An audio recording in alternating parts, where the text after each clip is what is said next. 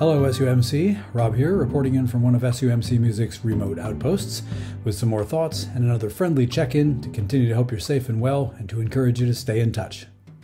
This past Sunday during morning worship, you may have noticed that a couple of events were in a different order than usual. Maybe you spotted that as you perused your bulletin ahead of the start of service. Either that or you were alerted to it by me as I prepared you for the flash learning of one verse from our choir anthem. Instead of enjoying Zach's message to our congregation's children and then having the choir sing, we reversed them so that the children's time followed the special music time. That change happened and will continue to be the case going forward because of a gentle request.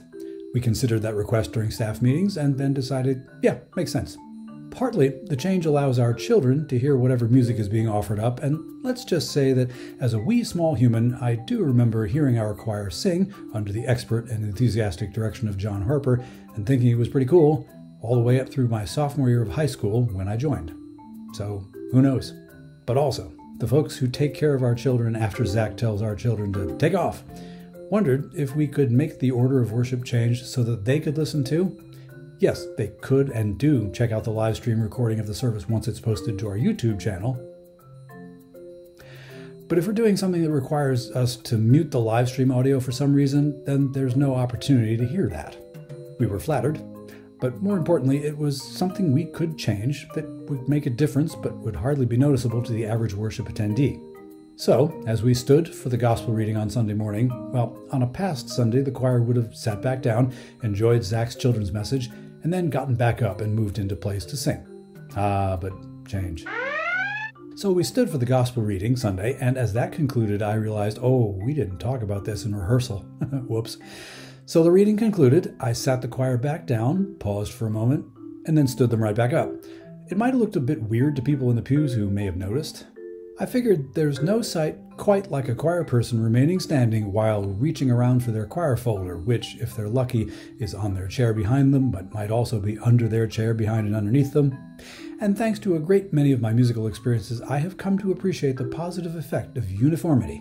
And in no way would every choir member look for their folder behind them in quite the same way at quite the same time. And some, during the reading, had realized all of this and had surreptitiously collected their folders already. So let's all sit, let's some of us root around for our stuff, and then let's stand. Together. Usually I prepare well enough for certain events in my week such that I won't be caught off guard by stuff like this. Improvised uniformity does get harder and harder the more people you add to the process. Sadly, this time, I missed that one little detail. Maybe if I hadn't told you, you wouldn't have known. Now you know. Just another peek behind the curtain into how our choir does its thing. You're welcome. Anyway, please check back here every Friday afternoon if you like for more video hellos here on SUMC's Facebook page or on the SUMC YouTube channel, Sudbury United Methodist Chur 2501. My email address will appear here momentarily. Please feel free to use it any time for any reason. And as always, if you need to get in touch with any church staff people for any reason, please do during normal business hours.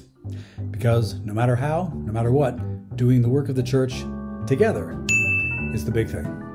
Keep in touch. Keep the faith. Stay connected.